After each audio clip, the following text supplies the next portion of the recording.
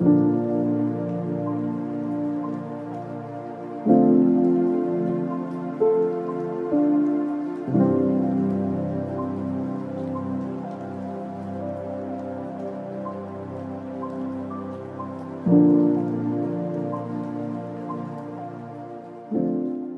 it going? It's going very well. Yeah? I'm excited to talk about some of these interesting ideas. These ideas we've talked about many times and we're just committing them to tape, so that'll be good. It would be. I think some of the most kind of like different things that we're trying to think about are trying to combine lots of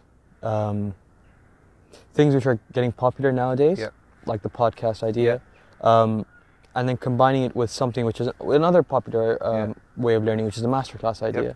And we want to find a way to get the best of both worlds, I guess. Yes. So tell us a little bit more about that idea, the concept, and how we're going to go about it. Okay. Well, it struck me that there was some very, very, very beneficial effects of having a conversational approach to learning. The podcasts do it really well.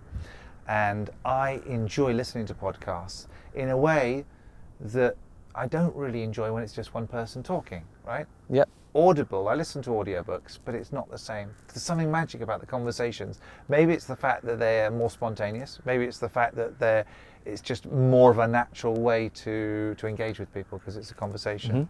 And I just felt that has worked really well. And the market agrees, don't they? Because podcasts they were super popular for about 2 years in 2005, 2006. Really? Yeah, really popular. And then Not completely disappeared.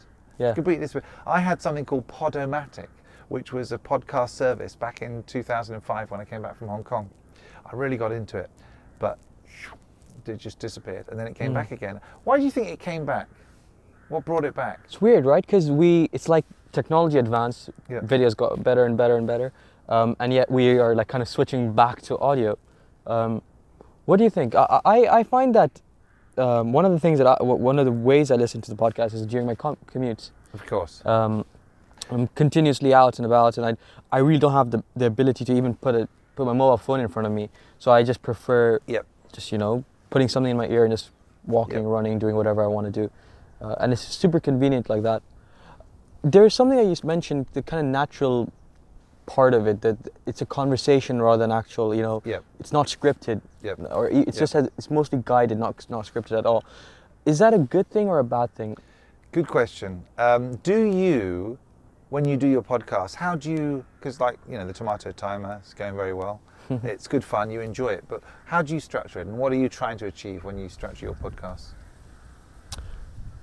I think I just want to find out the story. I want to ask the right questions. I want to find out, I just want to create the environment for my guests to kind of share their most intimate details, thoughts, and insights, I guess. So make them super relaxed and then they can just do their thing. Yeah, okay. So what do you prepare in advance? Because some people do an awful lot of preparation, don't they, for podcasts? They read books, they research people, and they do all that sort of stuff. What do you tend to do? Not much, to be honest. I do. Everyone listening to this. Well, we do like the best part about it is like the community kind of sending in their own questions. Right. That's super helpful. That really guides the conversation, and it allows the community to drive the structure, the format, and even the main topics which are discussed. But really, like, I'm not. Other than the initial kind of introduction that we have a little chat before the green room, I guess that's what it's called. Yeah. And do you say I'm going to talk to you about this? And kind of, we just have like a basic framework, but mostly it's just like, let's go in. Sometimes something we plan to get in the conversation doesn't happen, and sometimes something incredible, like we had no idea this was going to be part of the topic, just uncovers. What's been the most surprising thing about doing podcasts, interviewing people? So much fun. I don't think I was a super like confident and articulate person just out of the box. I thought I needed all of my scripts, all of my speeches, even in that CLC, I would have like a proper script. I'd stand in front and I'd read it out word for word. But surprisingly, podcasts have helped me develop in confidence. Yes. But also made me realize that this kind of natural conversational way of teaching, of explaining, of bringing out stories is just so much fun. I think people focus on the wrong things. I remember watching a video, a very good friend of mine, who I won't mention by name, of course. Okay. You never know who's going to watch this. But he sent me a video of something he'd done for marketing. and he'd absolutely nailed it. It was perfect in terms of everything apart from the energy. Well, that's So he'd got the words absolutely bang on. He might have spent a day doing this, and I remember thinking, this sounds like it's coming from a dead man. It just sounds like so unengaging, it's so boring. I couldn't even watch it. I mean, I did watch it because it's a friend of mine, and it's difficult. You don't know what you want to say is, don't worry about getting the words precise, getting the words completely accurate. Don't worry about the odd mistake. What you want is the energy, because that's what is real and that's what connects with people. Of course, you don't want the opposite end of the spectrum, which is lots of ums and ahs and that's not fun. It's horrible to listen to, Yeah. especially if it's over and over again, right? Of course. We edit those out most of the time. Right? So you won't hear any on this one. Well, you might. So yeah, I don't know. So for me, it's all about energy, and I think that why I like podcasts is I think it's the energy of the conversation that comes out, and I like the podcasts I like best where there's a bit of obviously off script. They're obviously having a conversation and they don't quite plan it and they're challenging each other. But I don't like challenging in the sort of I'm just going to push back on you on this or call you out on that. I don't Not really argumentative. Like that. What I more like is constructive. Exploratory, dialectic, which is we've got an honest, earnest intention to try and come up with something that we discover together, rather than I'm going to try and put my point across and any rebuttal that I'm going to try and crush you. Destroy you, eviscerate you. Yeah. Well, you said something around the kind of yes, we do the ums and ahs, we put filler words in, we make mistakes, we use the wrong words completely sometimes. I know I pronounce some words incorrectly. And just thinking back, so many of my episodes have absolutely unstructured sentences, my English is all over the place. But it's fine. Yep.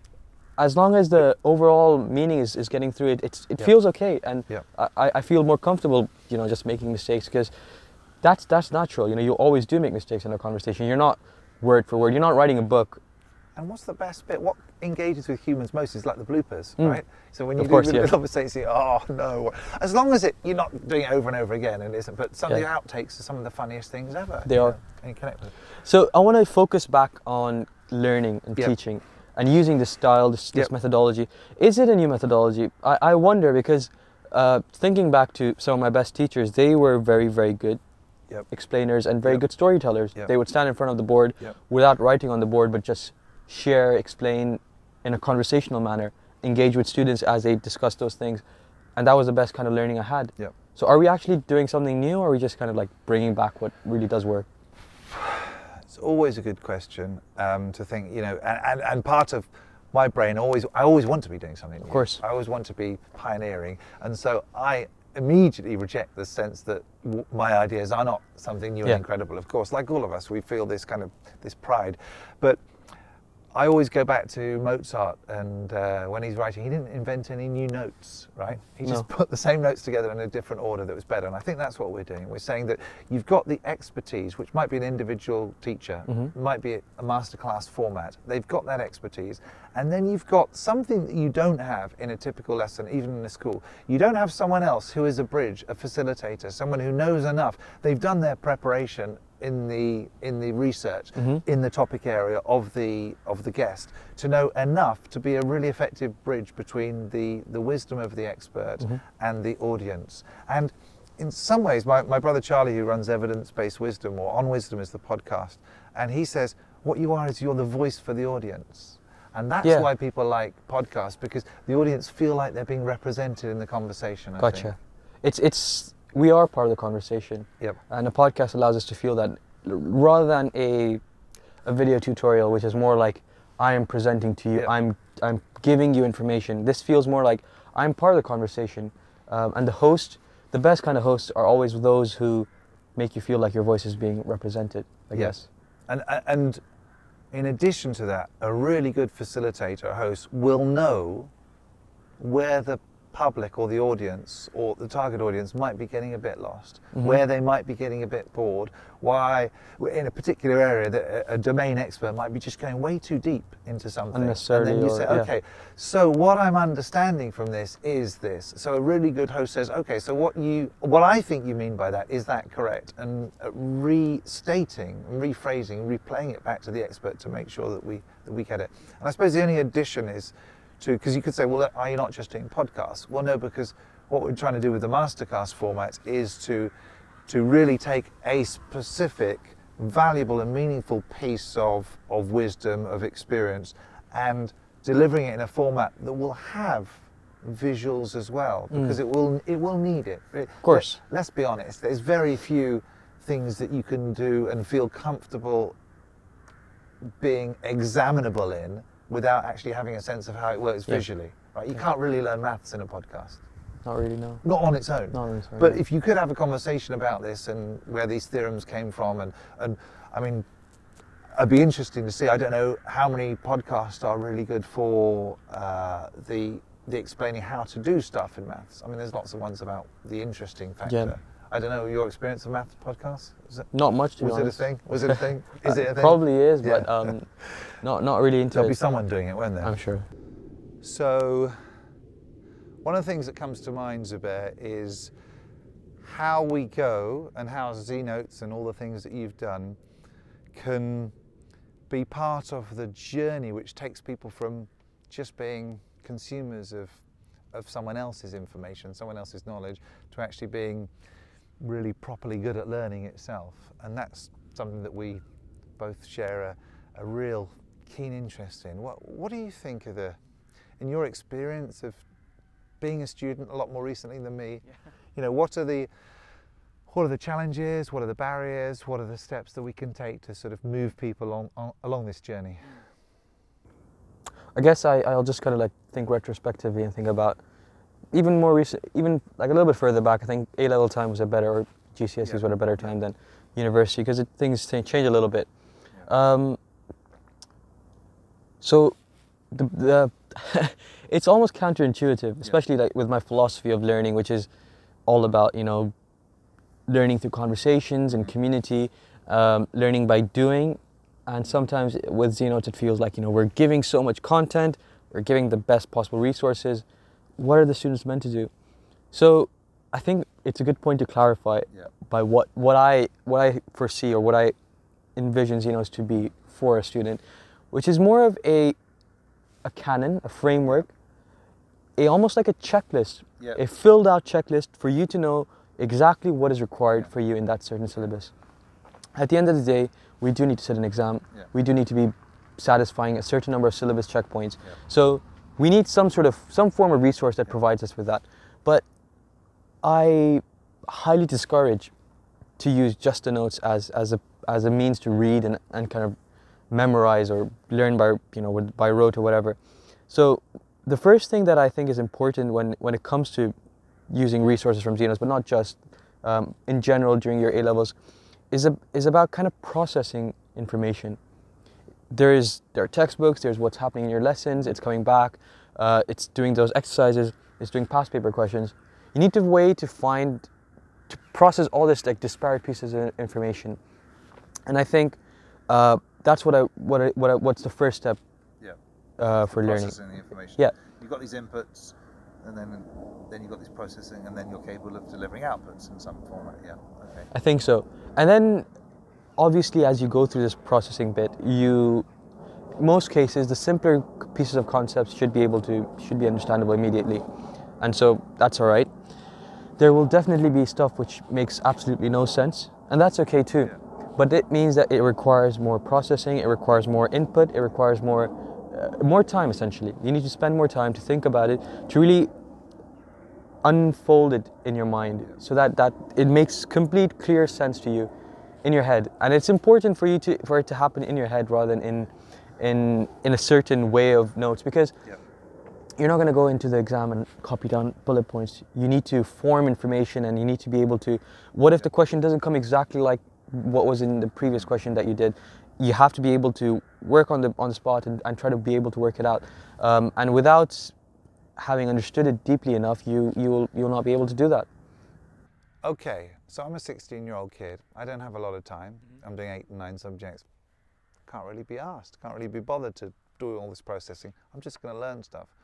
A lot of people in the ZNotes community and a lot of people all over the world just say, I just want to learn it. I mean, I don't really care because I can get good results by just memorizing it. So How do we respond as educators to that? Well, I have to say I can't remember the name of the book. That memory book. Do you remember that you recommended to me? Yes. What was that? Moonwalking with Einstein. Oh yeah. That's it, right? Yeah, I was just messing. Moonwalking with Einstein. Yes, Yeah. it's good. And it was incredibly insightful for me because I'm always someone who's discouraged memorizing in its art, or not before we say it's art, in that kind of. Yeah, as a kind of a freak show type thing, or as a superhuman thing. Just the art of memory. It's like, okay, yeah. And I think that book really unlocked a lot of stuff for me, and it made me realize that memorizing itself isn't the negative part of our educational system. Yeah. That is still a hugely important skill. You can't sit with your doctor and he'll be like, yeah, one moment, let me just check that definition for you. Yeah, that won't work. You need to have things at the tip of your fingers. So I'm not, when I talk about rote learning, I'm not talking about like discouraging memorization, because it's an important skill. You need to be able to recall stuff. There needs to be stuff in if you think about your brain as like a hard drive, you need to have some stuff which is really super accessible, and that's only going to happen if it's in your memory. But then there's another aspect of things, which is about being able to then use that information in a meaningful way. So I think things like definitions, key glossary terms, I guess we call it the glossary at the back of a book, right? Those things do need to be in your mind in some way. And by memorizing, in many cases, and I do this a lot for my math exams, I would actually write down theorems over and over again until the 7th or 8th time I wrote it down. Like, whoa, it makes sense now. Yeah. Because sometimes you do need that kind of continuous, almost like hitting a rock over and over and over again until it kind of like, oh wow, it makes sense now. I'm taking a bit of a tangent, so I'll come back a little further. I mean, you're talking about memory, which I think we should spin off to talk about memory at some point. Of course. Sure. But the 16-year-old, he's saying that why not just learn, and by learn I'm essentially taking memorize, and get through these exams. Sure, in some cases it might work, it's doable, but honestly I think to memorize the depth of information, the amount of information across 8 or 9 GCSE subjects is actually the more work, or similar amount of work to actually do it properly anyway. You just need to be more efficient with your time. So part of your kind of learning, I guess, plan or your journey through these examinations should be to spend time when you're learning at school, to spend a bit more time to make sure that you actually get what's happening. It might take 30 minutes more, but doing that will actually lead you to not fall behind in the next lesson, because that's going to be connected to the next one, especially with something like math. So front loading as much as possible, isn't it? Absolutely. But most people won't do that, and I'm one of those most people, in that I would always say, I can always learn this later. I'll just ask about it in lessons, chat, have some fun, and then I know that I could learn it later on. And absolutely, when I compare myself with people who got much, much better results in much less time, it was the front loaders. But these were people, and my 2 eldest sons are a great example of this. They get to lectures early, kind of do a blank sheet exercise to work out roughly what they know about this topic already, do the lecture. At the end of the lecture, they kind of do another one to work out what they've actually learnt and any gaps and that sort of stuff. And then that's working for them all that time. Rather than my brain, when I was doing stuff, go to lectures or don't go to lectures, then you get to the exams and then cram for like a week, a month or whatever. None of my brain's activity for the several months in between lecture and examination, it's not working for me.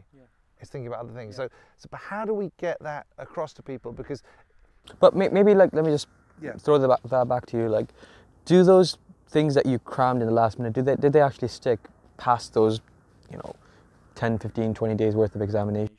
Of course not. I mean, probably a week after I'd done the exams. But then if you're studying to just pass exams, why do we need to learn? Why do we need to be able to remember things? I learned how to learn. I learned how to memorize stuff very, very quickly. And I learned how to learn much later when I went to university, but rather than at school. But so I suppose the thing is it really more efficient to actually, can you get better results by just carrying the buckets of water to your village? Or do you really get better results by building the pipeline, given the amount of resources required to learn how to build the pipeline and that sort of stuff, rather than just carry the water? What do we think? I don't know. I mean, what the question is, what we want is we want people to see the value of the pipeline, not just for this exam, because if they then have it for the next and for the next and for anything that they want to learn later on in life. So I think a story for me is that this is something that's super clear when you get to university. I would say school exams are still quite easy to hack. It's easy to get an A star or an A, or even pass those exams without deeply understanding something. But when you get to university, and I think even further than that, when you get to work, you really get tested, because you're not going to have something to memorize and then go to your boss to tell them. You're not going to, and even my final math exams were like crazy hard. My brain, I don't know how how X plus Y. A little bit. But it was at that time where the differentiation happens. I know not many people want to take the university path. Maybe people are going to be like entrepreneurs. They don't want to, they don't want to work for anyone. Yeah. But the ability to learn, as you said, learn to learn, and the ability to retain information, process information, the ability to build that pipeline from the village to the well, will always be important. You can never circumvent that. If you don't do it at the age of 15, 16, if you don't do it at the age of 21, when you're doing your final year exams, you're still going to need it at some point in your life. And it might not be for a certain exam, it might not be for a certain apprenticeship or an interview, it might be for a real life process in your life. You might be building a home, or you might be figuring out where you want to travel next, and you'll still need to be able to research, gather information, process it, make a decision, and those key skills will always be important for you. Do you think we should do a better job teaching people younger when they're learning things and they're more natural? Should we try and do much less content in schools and much more learning how to learn? Just a question. I have no agenda on this. I want to just maybe talk a little bit more about project-based learning when it comes to that, because that's the kind of, I don't think it's the other option, but it definitely is an alternative, right? If you're not working towards syllabus content, and if you're not working towards ticking off a checklist, you can be learning through projects. In your mind, how would you define that? In your sphere of sort of awareness, what would you define it as a project, for example? I guess I'm picking up lots of stories from uni. When my friend studied engineering, and he had these really cool projects where the engineers, the computer scientists, the business people, they would all form a team, and they'd work on a project together. And his final year project was about designing an electric race car from scratch, and to go from like designing the battery, designing the prototype, the aerodynamics, but also thinking about how we're going to be able to afford it and build it. Cross-functional team. So and so they got the business side of things, and then you've also got how do you program it so that it has these kind of certain features and awareness and whatever. That's what I thought was an amazing example of a project-based learning activity. And they probably learned a lot more, didn't they? I would imagine so, and I feel like you take a lot more ownership when you're in a project-based learning environment. What are the challenges with it? Because project-based learning is obviously better. Because it's how you learn in real life. So there must be some problems with it. Otherwise, everyone will be doing it, right? The two key problems I see: number one, if it's a group work activity, you'll always find the one person who's not going to work. You'll always find the other group of people who work a little bit, and you'll always have someone who has to work night and day to get that project across the finish line. 80-20 a little bit. Yeah, exactly. So number one is because of the kind of the group style learning, you tend to not. It's not equitable in its sometimes in its awards or. And number two is it's difficult to construct as an educator, as a teacher, to come up with an innovative project which hasn't been done before. So you can't just go up and copy paste something which is interesting enough to engage students, which has these certain components which lots of different groups of students can. Lots of different students with different qualities, not just qualities, but like learning abilities and different talents can engage with in their own way. It comes down, from my perspective, it comes down to what's easy for teachers to administer. compared to what's valuable for the student. And I'm not sort of having a go at the education system in general. That'll come later. But I'm saying you've got to, if we're design thinkers and we're trying to design environments, contexts, scenarios in which students can become better learners and more effective learners, then we have to make it better for everybody and simpler and more cost effective for everybody to do it. Or there's going to be some resistance. I mean, there aren't any teachers in the world who are right now saying, you know what, I'm pretty much not doing anything that hard at the moment. I'd quite like some extra work, if you don't mind. You know, I've never heard a teacher say, I'm getting paid too much or I don't have enough work. Now, you could argue that about lots of people, but I know what it's like as a teacher, and it's brutal. The first 2-3 years of teaching, it's brutal, it's ridiculous, especially if you're working in the state sector in the UK. It's really hard work because you've got all the behavioural and the classroom management, all that sort of stuff, as well as learning your craft. It's really hard work. And then what tends to happen is you get, well, aside from all the assessment issues and keeping on top of things, once you've sort of learnt your craft, you then either decide, well, teaching's not really for me because I'm sort of burnt out, and we lose a lot of great people, or we go, well, the only way to progress through this is not by becoming better and better and better at kids learning, it's becoming better and better at the administration side of things. So you progress through the organisation because you want a bigger house, you want to be able to afford a family and a car and these things, so you want to go, well, up through the organisation, and you end up doing less and less, really focusing on the real nuts and bolts of learning. So if we're designing something, which we are, it has to involve something which is a solution not just for the learner but for the administrators as well, right? Yeah. So how are we going to do that? I guess that's where my vision lies, where when I talk about community-led learning, it's still, you know, in its most earliest forms, you know, the community which is leading the learning are the small group of students who have contributed to the platform. In the next iteration, we have some ideas where we're asking the whole ZNotes user group to be able to contribute something to the platform. But really, when learning happens in its finest forms is when groups of students organize themselves, almost like cells, you know, build together this, and then they pick up a project, a task, some sort of goal, and they work together. And when you have that kind of self-direction initiative, group self-direction as well, group self-direction, so that you get people cohering around something that's interesting, an objective which resonates with all of them. That is the best kind of. That's one where teachers aren't involved at all, unless they're just like monitoring mostly. But it's so much fun for all parties, because the teacher is doing learning is happening without them having to shove knowledge down their throat. Students are enjoying it because they're forming groups with their friends and they're doing stuff in a way which makes sense to them, is enjoyable to them, and it just sounds like a win-win solution. Now the irony is that happens by itself when students like Gabriel, right? I was just gonna take that example. So I don't know all the details of it, but Gabriel was telling me about how he had a game which was all about designing rocket ships. Kerbal Space Program. That's it. I don't know anything about it, but designing space rockets, and it's a full-fledged video game.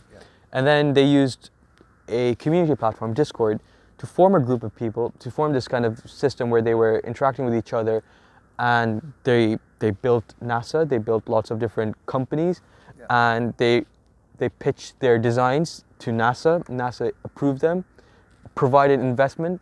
They then went out to build that rocket ship and tested it, and depending on whether it worked out or not, it was amazing. I don't even know the details, but whatever he was telling me about was awesome. So he just no real interaction with these human beings that he was speaking to. A video game which was never intended to be used in this way.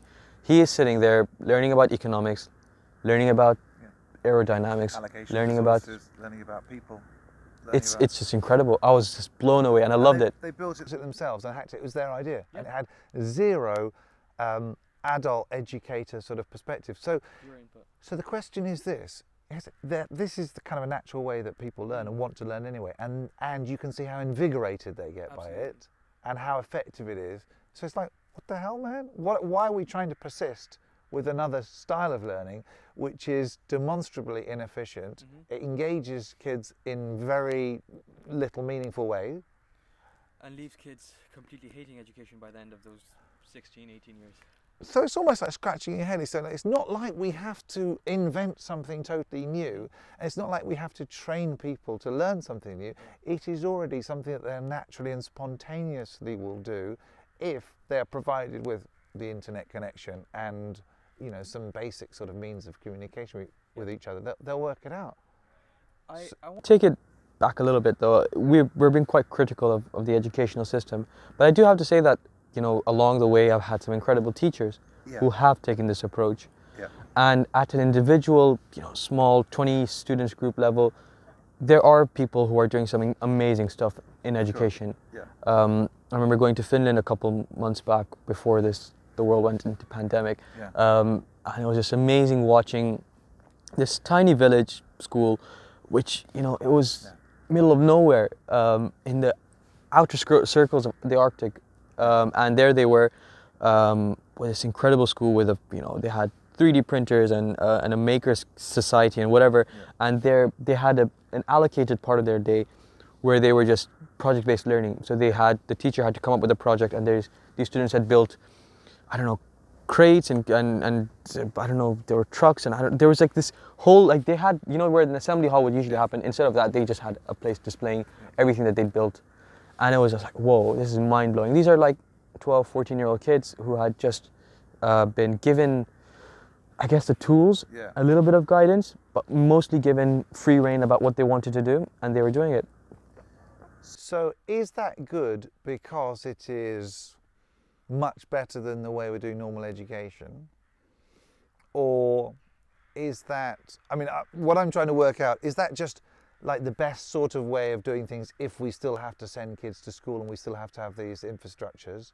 Or is that really genuinely the best way that we could educate any groups of children? Or anyway, I mean, I'm not sure I'm making much sense with that question, but I'm trying to say is, are we so amazed by that because it's so much better than the normal school? Or is it genuinely, in absolute terms, really, really good? That's a good question. I don't think I have a good answer for it yet. You were there. I was there, and I maybe though that it probably because of seeing that the breaking of that structure of how a classroom is usually designed.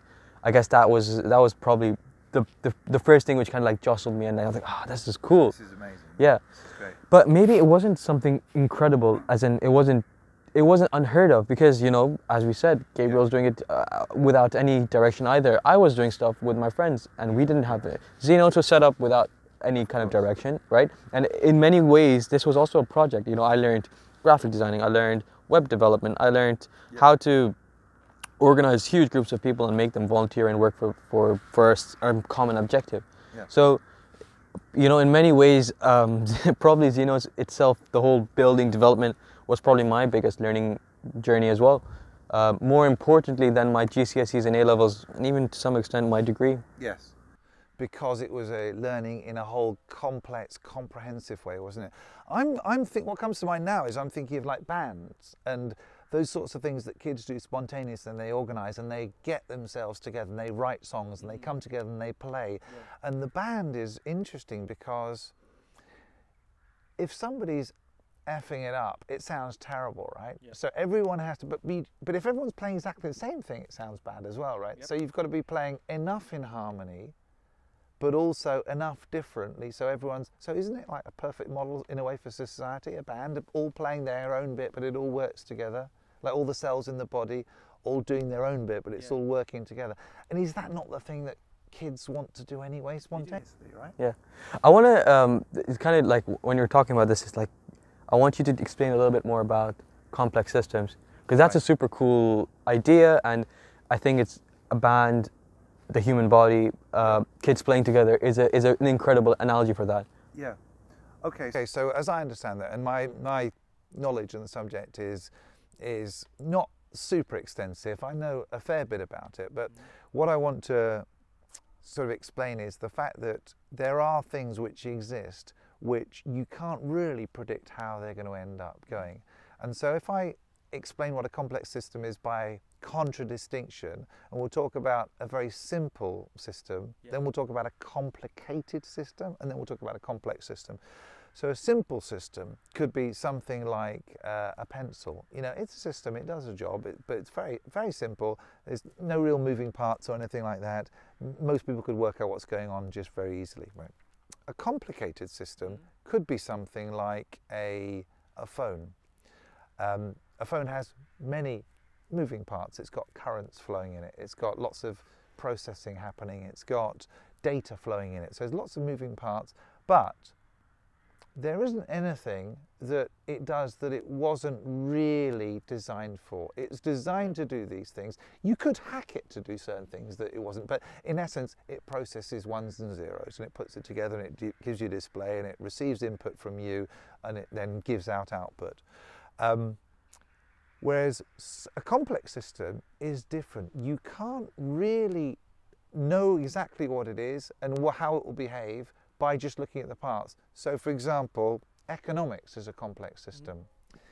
You know, everyone comes up with these theories about how the markets are going to work, but as soon as you put a whole bunch of humans together and all these different variables, there's just so many variables, you end up with having something which you can't predict what's going to happen. And if you could, we wouldn't be here.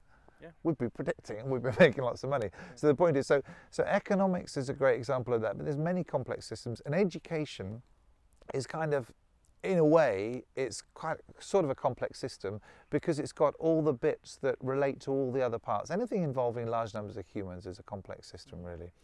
But so we can't, if we try to really improve one particular part, we won't realize all the effects of all the other things that may happen as a result of this consequence. I mean, you see it in economics all the time, for example, well, we'll just control interest rates and we'll sort of reduce interest rates. But if you reduce interest rates, you might encourage a lot of people to borrow, but then a lot of people are thinking, well, hang on a sec, I mean, obviously I don't want to save money because I'm not getting any, so I want to spend money.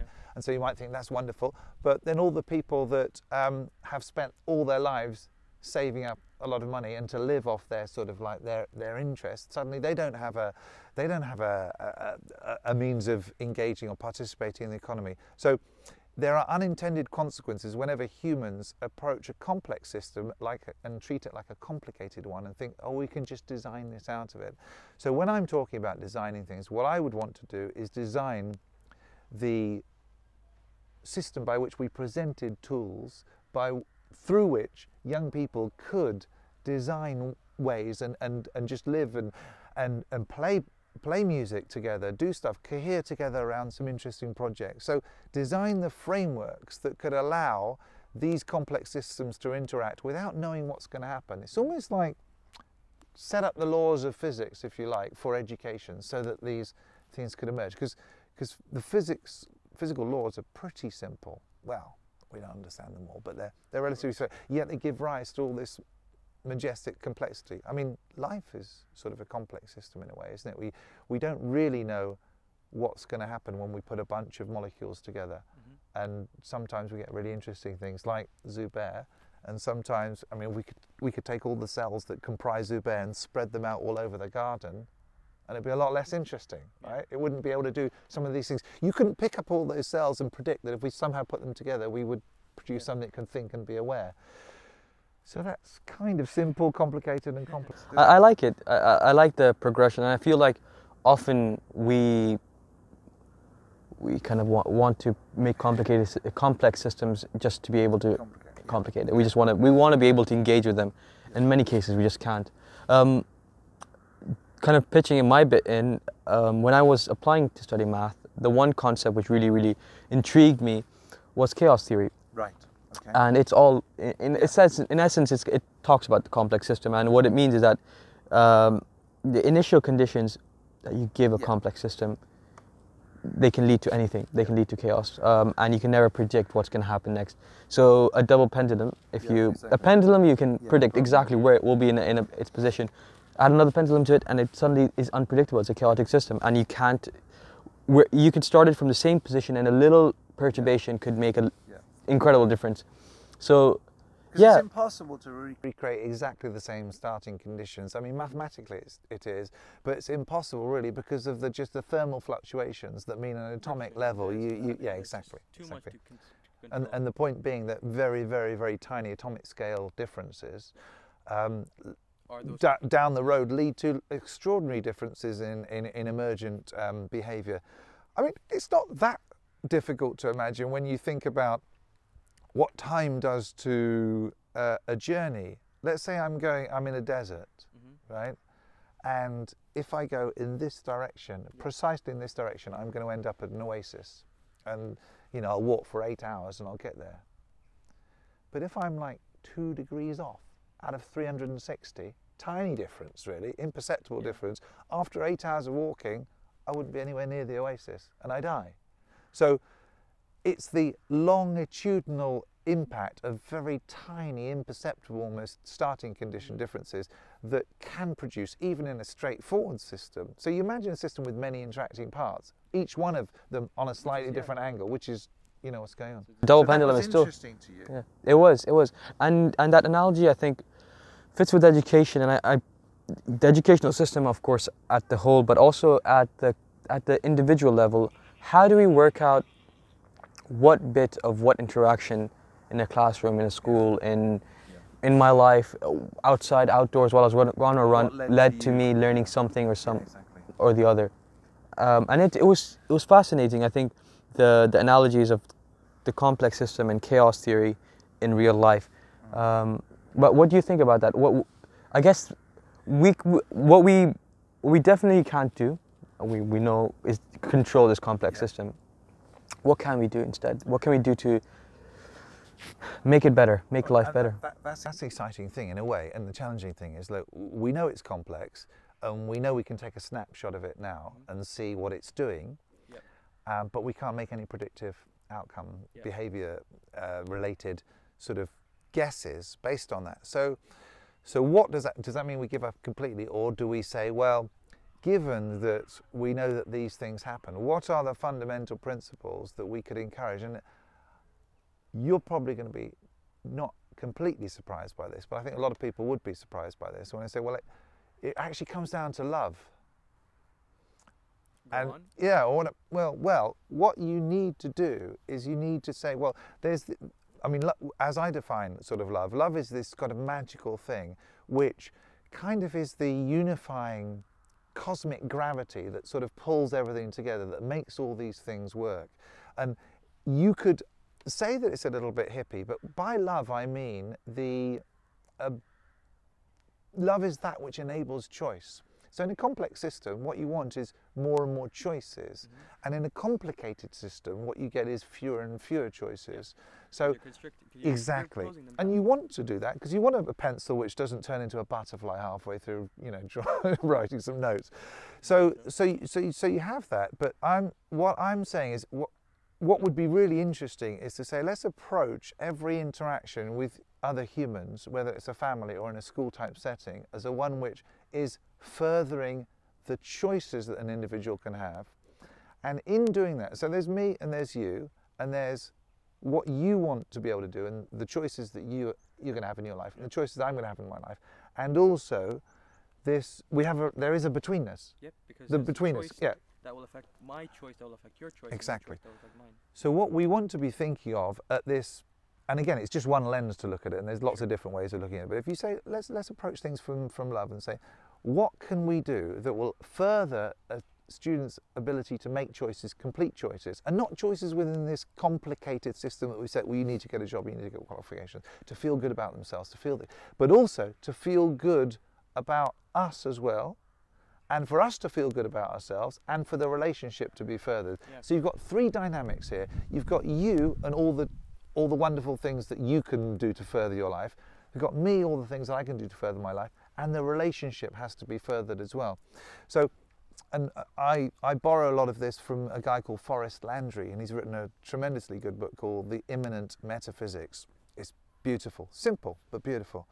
And he talks about this kind of way of interacting with humans. And I'm saying at some level, if education system can be designed to further the individual, but also further the person who's making the decisions, the teachers, the parents, or whatever, the leader, and further the relationship. And it's that relationship that stimulates lifelong learning and stimulates those things. Yeah. I don't get inspired by people who are really, really good at their subject if I don't also want something that they've got in their life.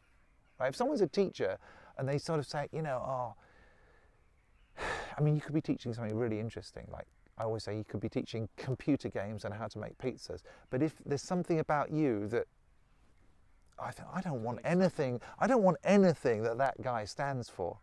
Yeah. I don't get behind anything that guy stands for. I'm going to be uninterested because there isn't that relationship. So it's not just empathy. It's definitely empathy is a big part of it.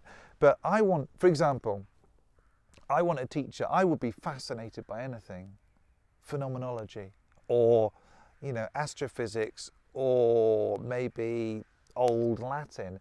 If the teacher themselves is so fascinated and loves it so much, and they've got this energy, that not only that, but also they're a wonderful person, and I want that same excitement that they've got for their subject, that I want not for this subject necessarily, but for life itself. Yeah. So that's an odd answer, and that's just one way, but I think if we can build into the education system it's a very human answer. I think it's less about what tools we give or what textbook we provide, and more about the interactions, the behaviors, the energy that's being transmitted, created, and Well, I'm thinking, what can we do to allow the complex system that is people and learning together to flourish? Yeah. And so if you have that energy, if that's what you're going into it with, and you're designing it around that energy as principles, then I think it's got a chance. If you try and design it as a complicated thing, I think there'll always be tensions, and it'll probably fall apart. I don't know. What do you think? How would you? Well, you've taken the human angle, so I can't really talk much more about that. I was thinking about catalysts. Yeah.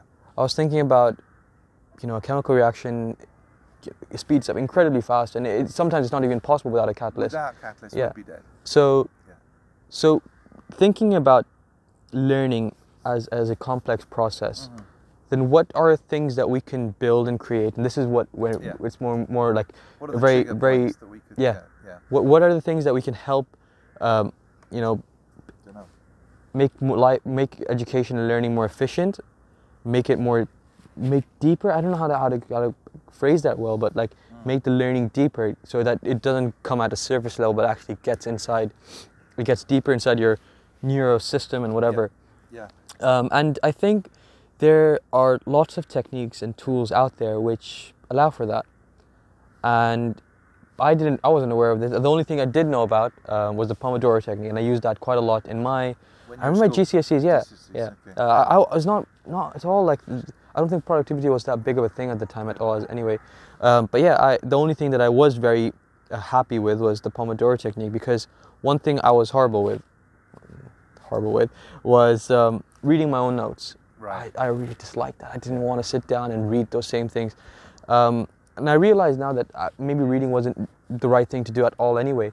But I used the Pomodoro, and I used time boxes, I guess, in a more general form, to help me stay motivated on certain tasks. Yes. Yeah, so I guess what you're saying is there are specific techniques. So there's this airy-fairy metaphysical way of looking at things in a way which is, okay, let's focus on love and complex systems, and let's give some specific tools to people, and let's see what they can do with these, and tools that make them feel more powerful as learners and more agentic, if you like, so they've got more agency as a learner. Yeah, 100%. I think that would be really good. You know what the challenge is, of course, is that there's a time lag in things, because most people who are teaching and teaching environments will have probably been quite removed from sort of the latest sort of approaches or the latest science-based researches, like anything. It's not unusual in every field, really. And so what you do find is that people can't really teach things effectively unless they're doing them. which is why the model for learning, which takes place in the contemporary music sector. So I was principal of the Academy of Contemporary Music, and all the tutors, all the teachers there were practicing experts. yeah. They were practicing musicians. They were session musicians. They were writers. They were singers, performers, all those things. And so, if you're not actually doing deep, serious learning yourself, how can you be teaching learning effectively? That's true. And so to stay on top of the math and latest discoveries, you need to be, sitting at reading journals and research papers and keeping engaged with your content. I think within the 6 months of me not even 6 months, been a couple of months now of not having looked at math, I feel rusty already. Yeah. And so I need to be continuously engaging with the content. So do you think that teachers should be continuously encouraged to interact with their subjects, do you think? I think everybody should be the example of what they want. Okay. So every single human should be at the edge of learning in at least one domain, or at least in one capacity. If every parent really was working hard at learning a new language or skill or an instrument or something, they wouldn't have to encourage their children to read. Because you would see it. Because they would see it. If parents are just sort of sitting watching Netflix, or whatever, because they're working hard and all those great things. I don't have anything against Netflix, but because this might be on Netflix. It's going to be harder then to convince people. It's like, convincing people to do what you're not doing is kind of a hard thing. And then you start, people start thinking you're a politician then. So I think being the example is probably the single most valuable thing. Yeah, be the example of what you want. Like Gandhi said, be the change. Be the example of the learning that you want to promote. And so should teachers, schools, if we still persist with schools as a model, all teachers should be paid more and should teach less, so they enjoy their job and are rewarded. Maybe they do have bigger class sizes. A lot of evidence suggests that class size doesn't make much difference. Unless you go below 15, it doesn't really make much difference. Okay. So once you're above that sort of group dynamic, 15, 20, 25, in China they have 60, 70 kids in a class, right? I'm not saying that that's the way, but Chinese teachers will teach 6 classes a week. 6 hours, 6 hours, might be 45 minutes, might be 6 hour and a half, whatever, but only 6 or 7 hours a week. But there's 60 or 70, so they probably have quite a bit of marking to do because they haven't got over that. They haven't realised that that's a problem as well. But you think about how much more effective you could be if you were only, instead of teaching 20 to 25 hours a week, you were teaching 6 or 7 hours a week. You could produce some high quality sort of content. And then in your other time, one day a week, you could be learning. Yeah. And the other thing I would say is make it easier. So do A-level French in a week, or psychology in a week, or something like that, using something like the learning sprint, rather than trying to do the learning in the way that you've learned, which is almost certainly not going to be, you need a few other people for it to work. You need to be a coherent, collaborative group project type of learning, for it to be fun and enjoyable. But you could say, all the teachers in a school got 1 week extra holiday, and that was a learning holiday. And they learned something that they've always wanted to learn, and they learned it using something like the learning sprint, and they smashed through and did a GCSE or an A-level or a professional qualification. Nice. How cool would that be, right? That'd be really cool. That'd be a good story to tell. And everyone would like to do that, because it would be something that they wanted to do, even if it's just go super deep into a book. We often don't find time to read, especially deeper non-fiction books, the ones which take time and probably need you to go back and forth a couple of times to really get. So if we're doing civilization redesign, what you'd want to have is you would have a whole structure whereby anyone who is, it's all like a fountain, right? I think I've used this analogy before with you, you might know, but you've got the water, it's on a loop, and you've got people at various stages of the fountain, and you might have people who are the kind of the most advanced version of these, they're expert learners, but you have other people who are sort of a little bit down the chain who are learning from them and learning from them and so on. So what you'd really want is that everyone was trying to learn something, and everyone, whether it's a parent, a teacher, a worker, they were deeply connected with all other learners because they were just, it might be 1 week a month, might be 1 week a year, wouldn't really matter, but that whole idea of just taking a week to just go and get deep into something, you wouldn't have any trouble at all then encouraging people to learn. Learning would be something that you did your whole life, and it wouldn't be, oh, lifelong learners is really important. No, it's like, it would be an infrastructure to make lifelong learning happen. Yeah. And you wouldn't even have to worry about paying for it, the economics of it, because the investment in society for doing that would be massive. Yeah. Maybe. Well, like at least in the way that it's happening nowadays with CPD and budgets and all that kind of stuff, it doesn't feel right. It feels so artificial. It feels almost like we have another checkbox to fill out. Yeah. Let's do it. And teacher training is universally terrible. When you go to teacher training events, it's just like, and anyway, so but let's not focus on the negative things. What we're talking about, complete education design as a subset of civilization. Right. So let's wrap it up Yep. by looking at the current climate, Yep. looking at what's happened in the past few weeks, months, looking at the reset that's been hit, and the ways, the huge challenges that have come forward, you know, things like the UK A-level and GCSE exams, universities going into these incredibly tough times, drop in student recruitment. In general, the education system has like had a big shake, you know, it's like that. Yeah. Yeah. So what do you, I guess there's no question. The good things, or what are you interested in? I guess the opportunities. Yeah. We know there's horrible things, we know the good things, we know the bad things. Let's focus on what does this provide us as an opportunity? One thing it's taught me is that actually online learning can work very, very well. So recently we ran with the founder of a system called Smart Wisdom, which is kind of a note-taking thing. We ran a pilot program with one of the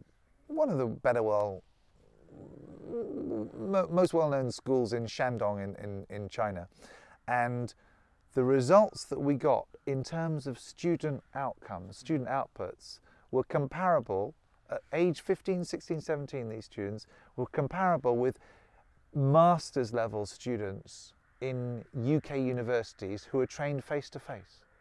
Wow. And that is not really necessarily, I think, can be isolated on one thing. It is a bit of a complex thing. So part of it was the fact that technology is a lot better. Part of it is the fact that people's expectations for online learning is now different. Yep. Part of it is that what we were training them in was something that could work really well, and they could do lots of practice and all those things. So there's a bunch of variables. Like in education, there's always so many variables. But I was really encouraged by the fact that online learning could genuinely work. And you sort of probably get a sense for how there's many efficiencies now as we realize we don't have to meet face-to-face with lots of people.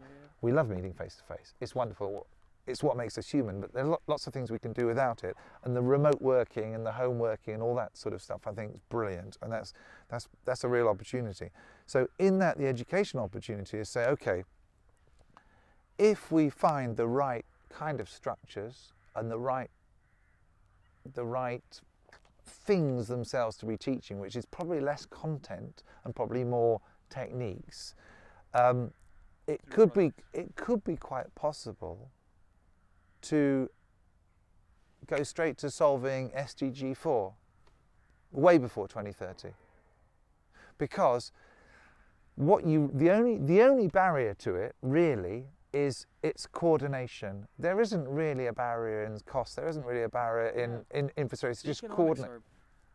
The economics are an investment. I mean, there's lots of things which are investment, but getting everybody, all humans, up to a stage where they can read and adequately think and process logic for themselves and learn how to learn anything new fast, that's just a no-brainer. Any country that thinks it's better to spend the amount of money they're spending now to take people age 5, put them in a system for 12 years and have them coming out age 17, 18 with their current skill level for learning, any system, any country that thinks that's a better system than the one we're proposing now is obviously deeply flawed in their thinking, because that's a huge cost for very little output at the moment. And what we're saying is actually we could educate the whole world really, really easily, and it could happen it's just a coordination problem. I mean, ZNotes could be a big part of this. I mean, there's no reason why you couldn't have, you know, a full stack remote school running every Monday. We start a subject, we run an entire. We could do that. We could do that. We could do that with the technology. It's right. It's right there.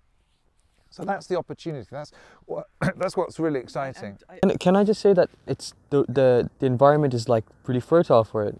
The approachability of people, the acceptance of online learning, and it's just. I do want to clarify though, because for a lot of people, online learning has become a nightmare as well. So it's in. Let's clarify that bit, because when we define and describe as online learning isn't a 2-hour Zoom lesson where the first 15 minutes is about figuring out where the stylus works and how to get screen sharing. The other 30 minutes is trying to work out what the teacher's saying because their mic is horrible. Exactly. It's when things are working. It's when technology is working with us. But it's also with incredible people. We talked a lot about love. We talked a lot about the engagement, and we talked about the masterclass system. We talked about how do we keep the conversation. And when we talk about online learning, when it's in our head, you know, we need to just make sure it's crystal clear. This is what we talk. This is what we mean. This is where we're getting incredibly passionate, engaging people with amazing people who are facilitating this kind of conversation, and having, you know, this completely available, accessible in a very, very easy and a very technologically sound way. It's like jazz in that when I say jazz, you understand something. Somebody else understands something completely different. Everyone has their own idea of what jazz is. So when I say online learning, you know, there's some jazz which I think is the worst type of music of all, and some jazz which I think is my absolute favorite kind of music. It's very, very, very, very varied. So what I mean by online learning is when online learning is as good as remote work is good, when it can be asynchronous, but it can have collaborative groups in a real classroom or a home working together. So you've got that. They're inspired by somebody who is a domain expert, somebody inspirational who's really challenging them, but they've got this really warm connection. It's community. It's all those wonderful things. I would say that some online learning is like the worst jazz. It's absolutely shocking, and I would rather. Well, there's lots of things I'd rather do than put any of my own children through that, for sure. So you're completely right to draw that apart. But what's really interesting is that you get these things, and it's hard work for us to unpack in someone else's head what we mean by online learning, because they immediately go to, you know, what they think jazz is, which is the jazz that their dad played or whatever when they were, you know. So I think that's important. And I'm glad you brought that up. I'm not just saying, oh well, there's lots of online learning, and you know, 90% of most things is crap. Well, right? Maybe 95%. 95% of most statistics are crap. But the point being that, you know, there will be examples of, you know, absolutely shocking things in every domain. It's just that the best things in a lot of domains can be really good. So I would say that is a coordination problem. If we can help with this ability to get something available, affordable, accessible to everybody, I think the world will be a much better place, and you get to live in that world, and so do I, and so does everyone listening. So it's a big investment. Education done right is, for the last 100 years, every society has realised that education done right is the best investment. They've realised that. So now they just have to realise what done right looks like, and we need to help them with that. So amazing. It's cold now, isn't it? A It's little bit cold. Right. Let's really yeah, it's good. Thanks. See you in the next one.